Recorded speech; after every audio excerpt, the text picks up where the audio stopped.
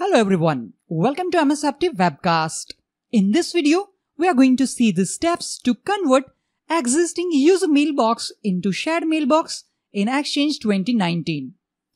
A shared mailbox is one type of mailbox in Exchange 2019 that allows access of a single mailbox to multiple users to read and send email messages.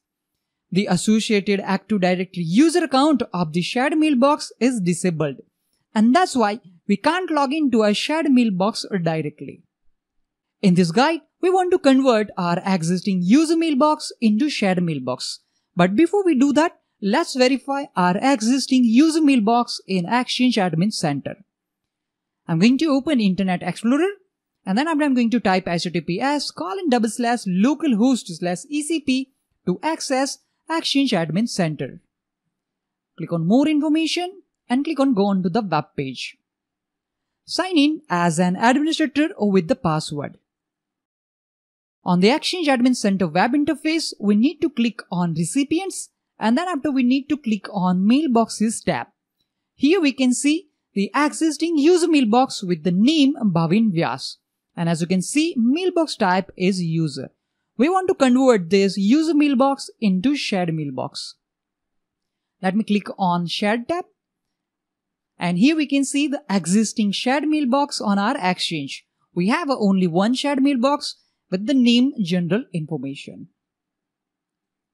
So we want to convert this user mailbox into shared mailbox. And for that, we need to use Exchange Management Shell. So let's open Exchange Management Shell. Let me maximize it. Let's clear the screen. We will use set-mailbox cmdelete to convert regular user mailbox into shared mailbox.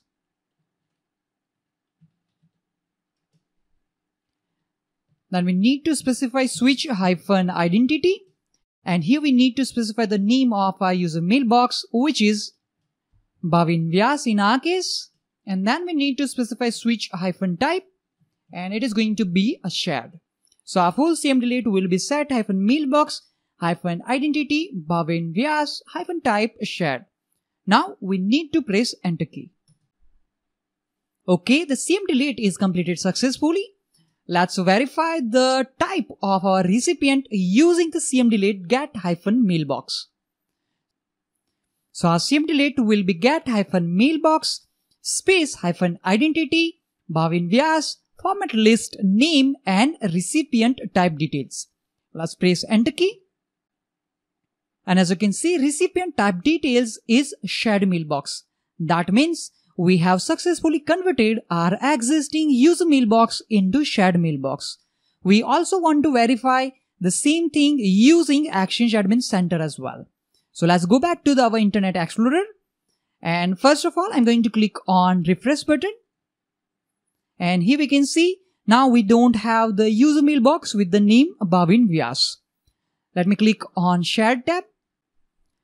And let's click on refresh icon again.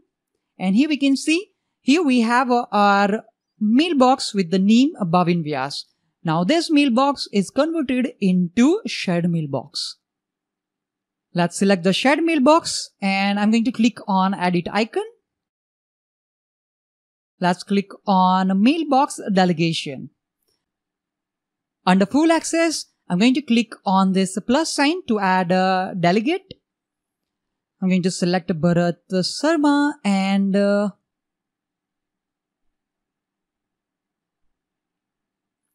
Sagar. Click on Add, click on OK. And I'm going to do the same for Sanders permission as well. Let's select Bharat Sharma and Sagar. Perfect. After configuring the mailbox delegation permissions, now our users Bharat Sharma and Sagar can read and send messages using this shared mailbox. Now I'm going to click on Save button to save these changes. One more thing which we want to verify is the state of the associated user account Bhavin Vyas in Active Directory. So let's go back to the Server Manager console, click on Tools and click on Active Directory Users and Computers. And here we can verify the state of our user Pavin Vyas, and now it is converted into disabled. The reason is pretty simple one, because the associated account of the shared mailbox will be always disabled, so no one can directly access this shared mailbox.